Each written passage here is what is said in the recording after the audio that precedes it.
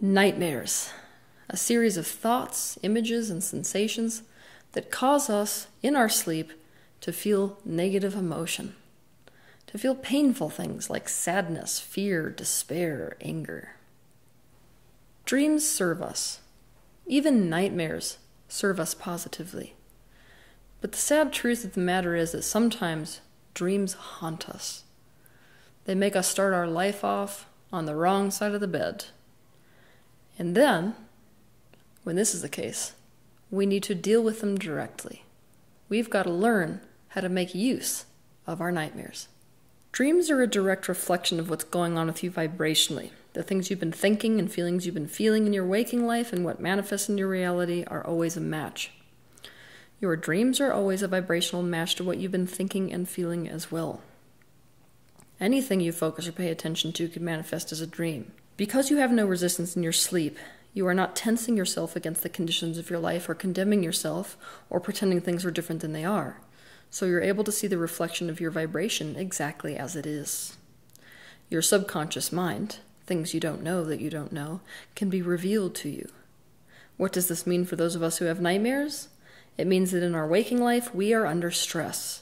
We're chronically experiencing states of emotional duress, and most likely emotional duress that we are either unaware of or don't know how to resolve. Sleepers dream about what they encounter in their real life. But here's the interesting thing about dreams. We are always going to experience the most direct vibrational match to whatever emotional state we are currently feeling.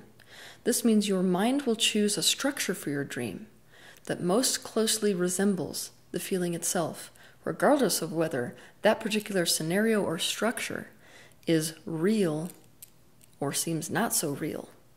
What I mean is this. In your waking life, you might have a boss who you dread interacting with. This is a person where the minute you enter the room, you start feeling like crap. They make you feel powerless. They make you feel afraid. So what do you do in your waking life? You do anything you can to avoid this person. Now maybe you start having nightmares, and in that nightmare you encounter an alligator or a lion. And that alligator or lion is chasing you and attacking you. Obviously in your day-to-day life, especially if you live somewhere like Manhattan, you're not going to run into an alligator or a lion or a tiger, so you're thinking, how the hell is this an exact vibrational match to what I'm going through in my life? What it is that the way that that sensation feels, that interaction with your boss, most closely resembles what it would feel like or seem like to run away from a predator. So in fact, that metaphoric image your brain has come up with of the alligator or the tiger or the lion is in fact just a symbolic representation of your boss. To understand dreams in general, I want you to watch my video on YouTube titled, What Are Dreams and How to Understand Them? In this video on dreams, I explained that life is essentially a learning hologram that facilitates universal expansion. This is the function of the perception of linear time and space. By seeing your vibration playing out in a dream, you can make amends to it. Dreaming helps therefore incorporate memories, solve problems, and process emotions. And nightmares are one of the best facilitators of resolution. They are simulated rehearsals of threat so that we will be prepared to survive if we continue to encounter a similar threat in our waking life. But what should we do with those nightmares? What should we do if our nightmares are causing us problems? Step 1. Now this step that I'm about to provide you with is absolutely amazing. It's going to seem simple, but I have literally seen nightmares disappear completely from the lives of people who suffer from complex post-traumatic stress disorder, just as a result of doing this particular process. So here's how it goes. After you have a nightmare, what you're going to do is to close your eyes. This is after you wake up, and you're going to consciously go back over every detail you can remember of that nightmare. Only this time, you are going to alter what happens in that nightmare so that it feels good. You're going to change the circumstance. You're going to change the people involved, the characters. Any aspect of that dream that doesn't feel good, you're going to change. For example, if I had a bad dream about being attacked by a dog, I may replay the dream and shrink the dog and have the dog disappear at the snap of my fingers. You have full artistic license here to alter the dream in literally any way that causes you to feel good. You could face and conquer a threat, or alter the entire storyline. Don't consider what is possible or impossible, real or unreal. The more believable the resolution is to you, however, the better the result will be in waking life. By doing this particular practice, you are essentially providing yourself with resolution, which is the entire reason that the nightmare exists in the first place, because it's calling you to that resolution. It's essentially your inner being saying, look, this is a problem I'd really like to solve. So you're just getting on board and being conscious about it. 2. In my video titled Dreams and How to Understand Them, I set forth the process, which is my absolute favorite for dealing with dreams in general, especially nightmares. In this particular process, what you do is that you insert yourself into the perspective of every significant aspect of the dream, as if you were experiencing that perspective in real time in the now. Here's an example. I gave an example of how to do this process in that video on YouTube. I also made myself a guinea pig and wrote a blog where I applied this process to one of my own recurrent nightmares. If you're interested, you can look up these blogs, titled 3 Handprints and Handprints the Follow-Up. I'll include links to these in the description below this video. So apply this process to your own dream. 3. As you are falling asleep, I want you to deliberately take charge of your own mind and focus on things that feel good. The best way to treat this is almost like an imaginary set of flashcards, but flashcards that you live in as much vivid detail as possible. So, for example, I might deliberately think of unicorns, what petting them might feel like to my hand, what it might smell like, what it might feel like emotionally to stand next to one in that fantasy reality where unicorns exist. Then I might imagine sitting in the sunlight on the beach. Then I might imagine a plate full of chocolate chip cookies. Then I might imagine a place I love to visit. Yet again, the sky is the limit on this one. Anything and everything that feels good to think about is game. Alternatively, using the same mental flashcard philosophy, you can replay your day that you just lived, but this time, what you're running through is all the positive things that happened from the moment you woke up to right now, the moment you have your head on the pillow. For example, replay a hug or a kiss you got. Replay the feeling of eating a meal you particularly liked, or what it felt like to read that positive email you received, or what a warm shower felt like against your skin. Those of us who have nightmares tend to ruminate. We tend to unconsciously replay flashcards of things that went bad throughout our day.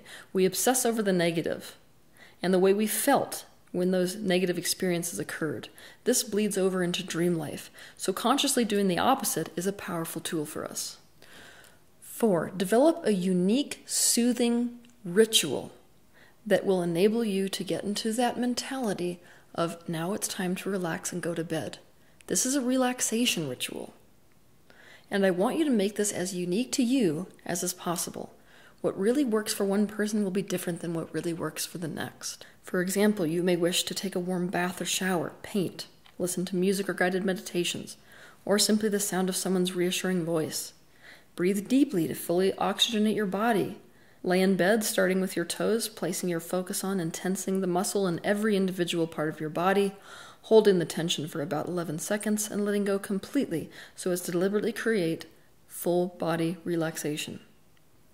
If you create a ritual, what you're essentially doing is programming your brain. You're creating neurocircuitry where the brain says, okay, sleep is about relaxation instead of tension. That's really, really important because stress is what's creating the majority of your nightmares. So create one of these sleep time soothing rituals, and it will be much less likely that you have nightmares. 5. Don't cause arousal in your body right before you go to sleep, and cut down on things that cause that arousal throughout the day. You've felt what it feels like to have your nervous system in a state of arousal. It feels like it's buzzing, the energy's moving all around. It doesn't necessarily feel very good. That leads to nightmares. So, for example, don't stare at computer screens, TV screens, or exercise or eat right before going to bed. Cut caffeine and sugar out of your diet, and don't watch scary or suspenseful movies. Doing things like this trigger the body into arousal instead of relaxation. They tell the mind and the body it's time to wake up and face a threat. This stimulation can predispose you towards nightmares. Look, I realize we're living in the modern age. Some of you are looking at this video thinking, there is no way in hell that I'm going to be able to go to sleep without looking at my computer right before I go to bed. If you're one of these people, what you can do is download an app that alters the way that the light is coming through your computer screen, so that that light does not affect your circadian rhythms and tell your body it's time to wake up. Right now, my particular favorite app for this is called Flux. So I encourage you, if you're one of these people who just can't unhook from the screen, download this app and see what it does for your own circadian rhythm. 6. Let someone in on your nightmare, even if that's only the pages of a journal that you're letting in on that nightmare, just so that you can close it and put it away on a shelf. But it would be even better if you could actually involve a living person in your personal nightmare. Social support is a beautiful tonic for nightmares. It reduces stress to have someone witness the things we are subconsciously or internally struggling with. A nightmare is a symptom of a deeper emotional issue that needs to be made known to the conscious mind. Dreams are a doorway to your subconscious. If you struggle with nightmares, it is essential that in waking life you start to be proactive about reducing stress in your life.